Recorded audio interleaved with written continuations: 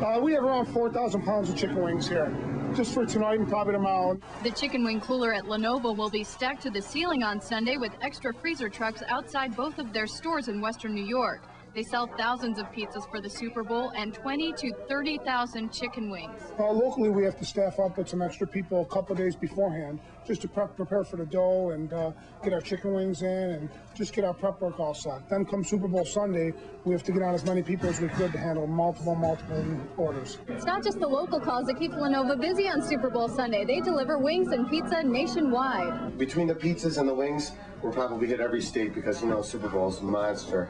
If you're planning to order pizza and wings on Super Bowl Sunday, places like Nova suggest calling and ordering now. Ellen Maxwell, News 4 at 5.